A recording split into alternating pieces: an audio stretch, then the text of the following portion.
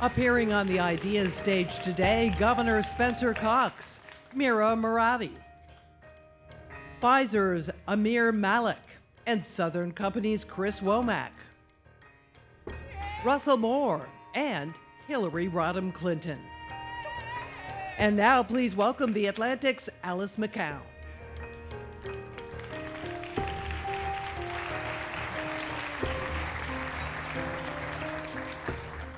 Good morning. All right. I'm Alice McKown, publisher and chief revenue officer at The Atlantic, and I'm so excited to welcome you to the final day of the Atlantic Festival. This November marks the 166th year since the first issue of The Atlantic was published. When the founders launched the magazine, The Atlantic Monthly, their goal was to publish the most urgent essays and vital literature while pursuing truth and disrupting consensus, regardless of party or clique. That goal continues to serve as a driving force of the magazine, and for 15 years now, the same can be said of the Atlantic Festival. This morning, we'll explore the necessity of bridging political divides, the future of AI, the crisis facing America's evangelical church, and ongoing threats to democracy. These conversations are sure to be as engaging as they are thought-provoking, and we thank everyone who's here in person and tuning in virtually for joining us today. I'd also like to take a moment to acknowledge the underwriters for supporting the Atlantic's journalism today. Our presenting underwriters, Leaps by Bear, Pfizer, Southern Company. Our supporting underwriter, Allstate, and our contributing underwriters, AHIP, Barber, Boston Consulting Group, City of Hope, Eli Lilly and Company, Genentech, Goldman Sachs, the John D. and Catherine T. MacArthur Foundation, and Visit Seattle. Thank you again for joining us today, and enjoy the show.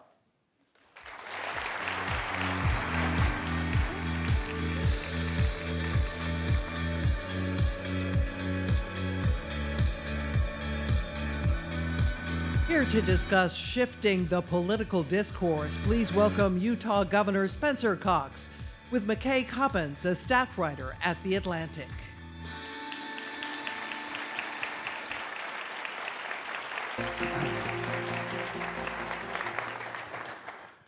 Governor Cox, thank you for joining us bright and early. It's great to be here. What an opportunity. Thanks for having me, McKay. So I want to frame our conversation by reading you some findings from Pew, a big survey they did last year, that I think capture the depth of the problem that you're trying to address. So Pew surveyed thousands of people last year, found that 63% of Democrats view Republicans as immoral, and 72% of Republicans feel the same way about Democrats. Further, 72% of Republicans call Democrats dishonest, 83% of Democrats call Republicans closed-minded. So what that says to me is that we're at a point in this country where significant majorities of people on both sides don't just disagree with each other. They see the other side as fundamentally bad people whose views are invalid, right? Now, before we get to the potential solutions and kind of the initiative that you have, I'm curious how you've seen that those conditions manifest in your own state, in your own life as a political leader. What is the trickle-down effect of that political culture that we're talking about? Well, I think we've all seen it, and sadly, this polarization is increasing. And there's a great, just before that Pew data came out, Rachel Kleinfeld with Carnegie, her research around polarization, I think, is fascinating. I encourage everybody to read her report. Came out earlier this month, and the focus is on what happens when we get so extremely polarized. What we're seeing on the ground is, and her focus is on political violence and a significant increase in political violence. So threats against members of Congress over the past 6 or 7 years have increased tenfold. So again, threats of political violence increased tenfold. Against the judiciary, it's doubled. And that's kind of the extreme of what happens when we drain all the trust out of the system. Now, she's also studied failing democracies, republics like ours, across the world and across time. And she will tell you, and says in this report, that we are passing all of these checkpoints. So look. I mean, you tweeted last week. I believe there is a very real chance of a complete failure of our democratic institutions in our republic. So Yes. just so the group here understands how seriously you take it. Yeah, no, you think this is funny? Seriously, though, I'm not prone to hyperbole. I'm usually the person who is very cynical and dismisses, all of that. Sadly, politicians, one of the things that I think is different today is that politicians have figured out how to use fear to divide us. So some of that data coming from Pew, why is it we think that? And why is that so dangerous? And I'll say that in just a second, but I truly believe that we're living through kind of an 1850s experience in our country again. And as you drain the trust from the system, as Jonathan Haidt said, you end up with not just failure of democratic institutions, but the end result of that is not just us hating each other in a pluralistic society, but it ends with people shooting each other. And that should scare all of us, and it should scare all of us into doing whatever we can to stop that, to kind of re-engage each other in positive ways. But here's the point to all of this. That is, it's not what Republicans and Democrats believe. It's what Republicans think Democrats believe and what Democrats think Republicans believe. It's called the perception gap, and we've all heard about it. It's very well documented. It exists. It turns out that most Republicans and most Democrats aren't that far apart philosophically. We just aren't. But we think we are, and that's dangerous, because if you think that the other side is willing to violate democratic norms, if you think the other side is willing to engage in political violence, if you think the other side is willing to do all of these crazy things, then you give permission to your side to do the same things. That's what's dangerous, because we start trying to one-up each other. Well, if Democrats hate the Constitution or are trying to destroy this country, then I guess we have to do that too.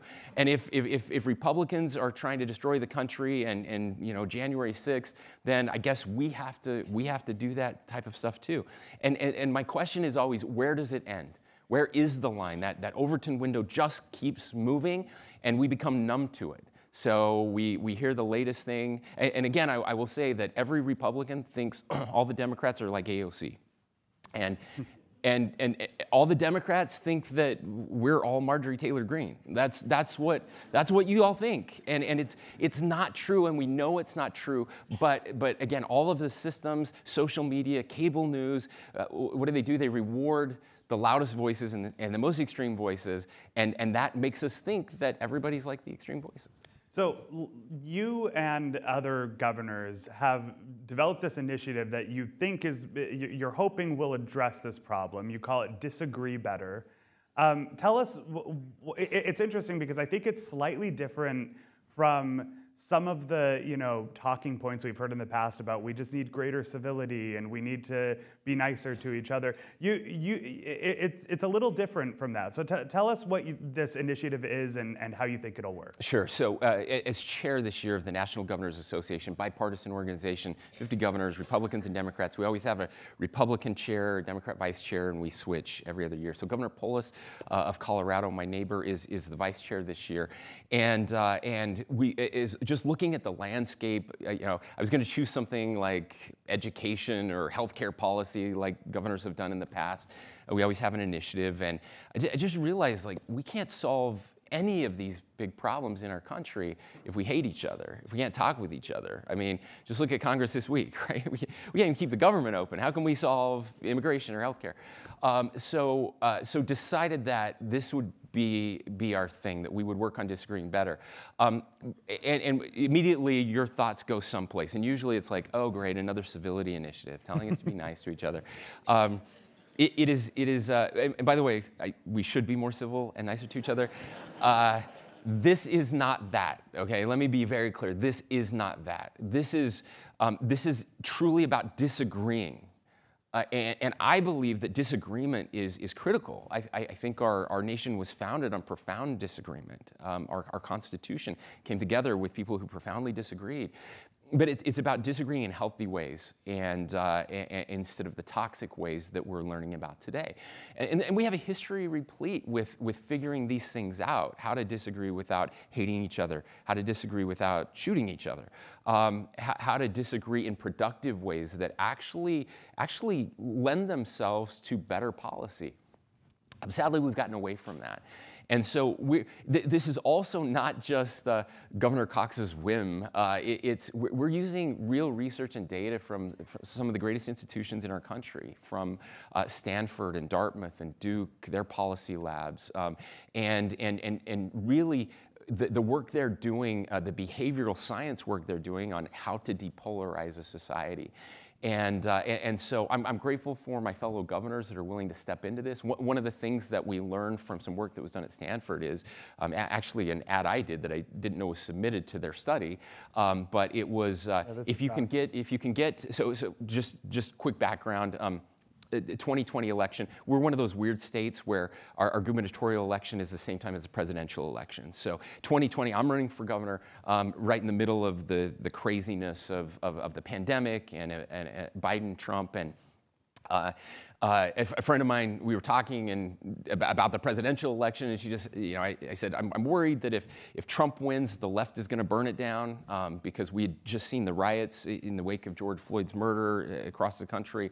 And I said, and I worry if Biden wins, that the right is going to shoot it up, and January 6th happened after that. But she said, isn't there anything you can do? So I got with my Democratic opponent, and we decided to film an ad together. Never been done before. We were on stage. Some of you may have seen it. It went viral. I said, I'm Spencer Cox, a Republican, and I think you should vote for me. He said, I'm Chris Peterson, a Democrat, and I think you should vote for me. Kind of like a quintessentially Utah moment. It was like, just like, you're supposed to be running against each other, and you're like, hey, guys, like, let's just all calm down, And that's what it was. And the lines were like, and while we disagree on a lot of things, we both agree that we can disagree without hating each other, that we will accept the results of the election, whatever they are, that we will find ways to work on issues together. But what's interesting is what Stanford found about this ad, because the ad did go viral and people were sharing it as kind of like a wholesome counterpoint to the presidential election. Millions of people. But what did Stanford find about this ad? So some professor submitted it to this study that Stanford did, and they studied 25 interventions,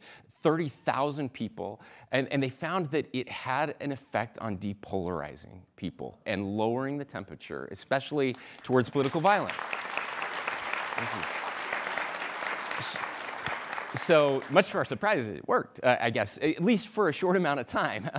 It worked, and that's the other thing they found out. And so I've asked my colleagues to engage in doing this type of work. So Governor Polis and I filmed an ad together around the dinner table about disagreeing better around the dinner table, that your MAGA uncle and your woke niece can actually have a conversation, and we can do this. And we just had the governors of Kansas and Missouri, Republican and Democrat, film an ad together. We're getting it edited right now, and we're going to be doing a lot more of that among other things, but just trying to offer some counter programming to what is likely to be the next most divisive election of our lifetimes. Mm-hmm. So you mentioned that you've been looking at kind of the science of conflict and how we get trapped in it and how we can more productively navigate it. I'm curious, we don't have to belabor this too much, but this isn't just an issue that can be solved at the political leader level, right? It has to be solved at an interpersonal level. And I'm curious, what are some surprising findings that you've come across in terms of how that woke niece and MAGA uncle can get along with each other, or at least talk about issues in a way that doesn't drive them further apart. Sure. What we found is that a lot of this is counterintuitive, right? And in fact, it's counterintuitive to politics, but it's also kind of counterintuitive to human nature. John Adams said that at our core, and again, without institutions and without patience and humility, these virtues that are so missing, that we are all craven political beasts, basically. That's what he said. At our core, we're all this. And so, look, what I hear the most often is, I hear it a little more from the left than the right, but from the left I hear, why would I engage with those people who hate everything about me, disagree with who I am as a person, LGBTQ community. Why would I engage with those people when they don't give me the respect or dignity of humanity? And the answer actually is, and the studies are very clear, first of all, it's the only way to get them to change hearts and minds and engage in their humanity. That instead of, when we attack people, we never change their minds, right? We just don't. It never works. And yet it feels so good to us, and it feels good to the people around us, right? and it feels good on social media. We get that dopamine hit. And it gets eyeballs. And so the media is like, well, I want people to read my story. They're not going to read it if we just sit up Not and the talk about Atlantic, nice but other except media the, outlets. everywhere except the Atlantic. We are of no party or clique. This is absolutely these true. These thoughtful people are our readers. And I'm grateful to be a token conservative on the stage. This is wonderful. So thank you. We love a Republican who quotes Atlantic writers back to us. That's why you were invited. I so appreciate that. In all sincerity, but it goes against our human nature. But when we do it, when we actually engage, it can change. And so that's been really fascinating to me. And then to see it work. I've shared this before, but the LGBTQ, sorry, I get the initials wrong sometimes. Please forgive me. Group in Utah, a wonderful human being, Troy Williams, who runs that institution. Instead of kind of taking the traditional advocacy space, which he's done in the past, which is somebody says something, tear them down, fundraise off of it, try to cancel them. He bought a booth at the Republican State Convention this year. And people were very upset, tried to get them thrown out. And to his credit, he came, and it was fascinating to watch the stories. Like, people came very angry, like screaming, and he would engage kindly. He would used curiosity. He would ask them, tell me more about why you feel so strongly about this. And truly wanted to know, why do you feel this way? And eventually they would say, well, I love my family, I love my country, and I feel like what you're doing is destroying it. And he would say things like, I love my country too, and I'm glad you love your family. Tell me more about your family. And then after a while he would say, well, can I tell you how I feel? And because he'd been so willing to listen, not just listening to argue or debate, but truly interested, then they would say, sure, tell me how you feel. And one of the most extreme cases, at the end, he would always say, now I'm going to give you the last word. And this person who was incredibly angry at the beginning gave him a hug and apologized. So I don't, look, I can tell you stories the other way as well, okay, where I've had people screaming at me for being a conservative, but it's the only way I know to fix this. So you can complain and say, this isn't fair, you shouldn't ask me to have to do this. I'm like, keep doing it your way, and let's see how this ends. And it ends very badly for us. So let's stay on LGBTQ issues for a second, because I think a lot of people in this room are nodding along to what you're saying, about cooling the temperature in the culture wars and improving our political discourse. But where the rubber hits the road with this stuff is always when you get to an issue that people disagree about so profoundly that they don't see it, they see it as non-negotiable, right? And so, to that end, let's talk about, for example, transgender healthcare. You signed a bill earlier this year that banned transgender healthcare, or certain forms of it, so-called gender-affirming surgery, hormone therapy for people under 18 in Utah. You obviously received enormous backlash from the LGBTQ community in Utah and across the country. And I guess I wonder, how do you, disagree better with people who say that you are trampling on their rights, that you're treating them as, inhuman? Like, how does this initiative hit a ceiling at some point where there are some issues where it just doesn't work?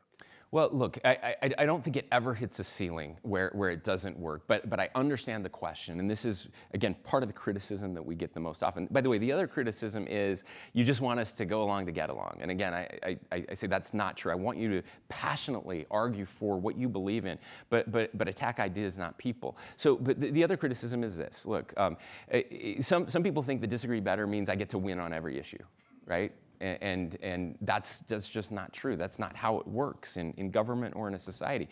You win some, you lose some. I do think there is an issue with trust being drained out of the system and trust in our institutions. We can talk about that later. But in this particular situation, so I get asked, how did you do this? It looks like, the conservatives got their way, and the LGBTQ community, the transgender community, they just lost. And that's certainly one way to look at it. Another way to look at it is I invited transgender youth and their parents to the governor's mansion, along with legislative leadership and the people who were running the bill, before the legislative session started, so that we could get to know each other, they could get to know each other as real human beings. Because I knew this was going to come up, I knew it was probably going to pass. I can talk about why I signed it. We don't have time to go there, but this night was really important, and it changed a couple things that I think matter. One is it changed the tone of the debate. If you look at the debate in other states on this issue across the country, some of the things that were said are just terrible, just awful. And there was a little bit of that here, but mostly it was respectful, and I think that matters. You may think that's a distinction without a difference. I think it matters. There were some changes in the bill that I think mattered. It went from a complete ban to a pause, where we're going to get more science, more research, more information down the road, and I think that matters. Again, the end effect is the same, but I think that matters. We added $1 million to organizations that give free therapy to transgender youth. Again, in a super conservative state with a super majority Republicans, they set aside money to help transgender youth. And then for those who were already going through those processes and already on those medications, they allowed that to continue, which didn't happen in many other states. So those were 3 changes that happened to the bill, I think, because we had this moment where we came together, even though we disagreed passionately. The last thing I want to say is, and this got no attention, again, in a super conservative majority legislature, we passed a bill that ended or banned conversion therapy, and it passed unanimously. And this was the same legislature, and that got no attention. We had a signing ceremony, again, with Equality Utah and the Eagle Forum, and the 2 most conservative. By the way, that bill started out as a bill to reinstate conversion therapy. And because they sat down together in a room for weeks and negotiated in good faith, and didn't blow each other up in the media, didn't try to tear each other down, they came to that conclusion. So again, if you have a transgender youth, you might be really angry at us right now. And some people did move out of our state, and I feel terrible that they felt like they had to do that. So I'm not saying you shouldn't be angry, or that you shouldn't be upset, or that you shouldn't be passionate and disagree, but I am saying that because we were able to engage in good faith, some different things happened. And again, traditionally, that's what we've done as a country, but the last 10 years, we're not doing any of that. I want, in the last few minutes we have, to talk about another driving force in our polarization is social media. Yeah. And Utah has taken a kind of distinctive approach to social media, big tech, particularly when it pertains to teens. Let me make sure I get the details right, but you recently passed legislation that would prohibit people under 18 from having social media accounts without parents' consent, that would enforce a statewide social media curfew for kids, and that would give parents access to their kids' private messages. what was the thinking there? What problem were you trying to address, and how has it worked so far? Yeah, well, so I'll answer the second question first. So we have a year-long implementation. So it actually hasn't started yet, and we're working with tech companies to implement the kind of technology. And there's also some litigation. There's some litigation that are happening in other parts of the country that we're watching very closely, in Arkansas, who followed us, Texas as well. But look, the problem here that we've seen, again, that experts have seen, the rates, especially amongst youth, of anxiety, depression, and self-harm, suicide, starting in about 2011, 2012, have just skyrocketed. Again, the data is very clear. And more research is showing not just a correlation, but a causal link between an increased use of social media and a degradation in mental health with our young people. And that's what we're trying to get at. That's what we're trying to solve. The most addictive features of the social media companies that they've put into place, trying to remove those from kids' accounts. It's bad. I mean, let's be honest. It's screwing all of us up. I mean, adults too. But it's much more dangerous with youth, especially those going through puberty. Again, the research is more clear all the time, and so that's what we're trying to solve. We're not trying to tell parents how to parent. We're trying to give parents and families the tools that they need. I will also say that despite, I'm like, wow, you passed some controversial legislation this year on social media. It's the least controversial legislation we've ever passed. 85% of Utahns support it, and like 10% don't know, and the other 5% are opposed to it. It's that small. Republicans and Democrats across the country have reached out to us, including Congress. President Biden, when he came to Utah a few weeks ago, it's the very first thing he wanted to talk about.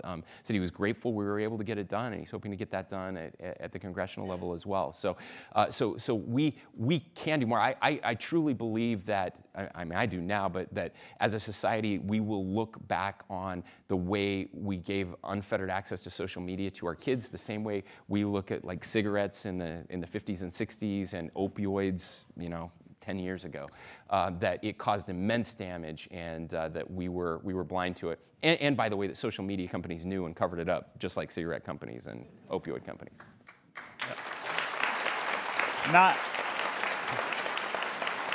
Not to step on the applause here, but you are a pretty well-known Twitter addict. Yes. I feel like you need to disclose that for the group here, as am I. We do. In fact, I think that's how we met the first time, was via Twitter. And so I will say, speaking as an addict, I have deep insight into how dangerous these tools can be.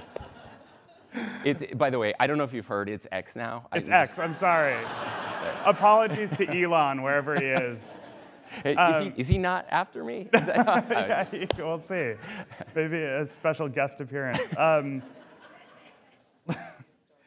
So I guess the last question I want to ask you is, there's no getting around the fact that as you are working to improve the political discourse and the political culture in this country, you belong to a party that's led by a man who his entire persona is sort of anathema to this project, right?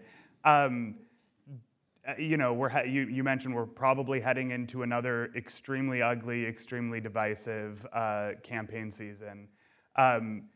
First, I should get you on record. Do you want Donald Trump to be your party's nominee next year? And then the follow-up to that is, if he is, what is that going to do to this initiative? Sure.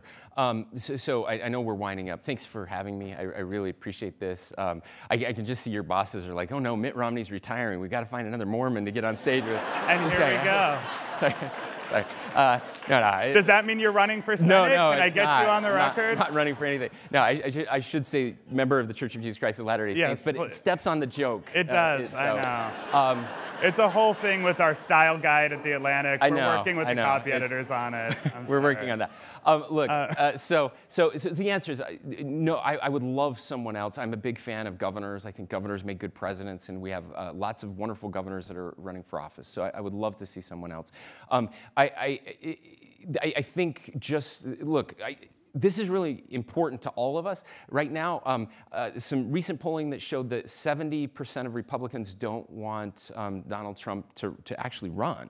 And 75% of Democrats don't want Joe Biden to run. We have a supermajority of our nation doesn't want either of them to run. And yet, they're both probably going to be the nominees. So that talks about our system and how messed up it is. Another story for another time. But I think the point here that is really important is the fact that they are means that this work is more important than ever before. That we desperately need more of this. Again, that Overton window, the fact that we're numb to some of the things that are said, some of the actions that are taken, just reiterates. And we can't expect politicians to save this.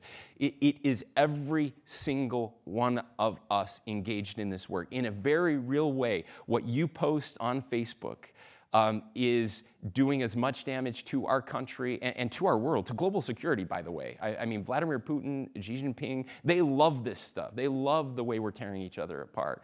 And the world needs a strong and unified America more than ever before. And so I would just encourage all of us to think twice. Anytime you're saying those Republicans or those Democrats, those people, then you're doing it wrong and you're hurting our country. There is nothing more un-American than hating our fellow Americans, and it's up to all of us to change DC, not the other way around. So please, please, please think twice and reach out to people who are different than you. Governor Cox, thank you very much.